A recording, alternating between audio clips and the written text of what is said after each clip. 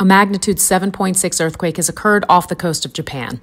Earthquakes of this size are not unusual here. Over 100 earthquakes of magnitude 7 or larger have occurred in Japan in the last century, and there are more than 100,000 earthquakes recorded there every year. The region is so tectonically active because Japan is situated on the boundary of 4 tectonic plates.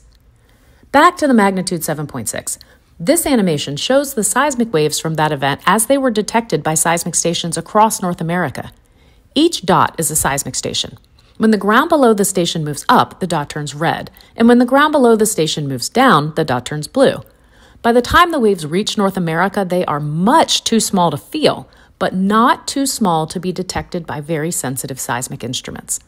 Not all seismic instruments can be used in these types of animations, so this is just a sampling of all existing seismic stations.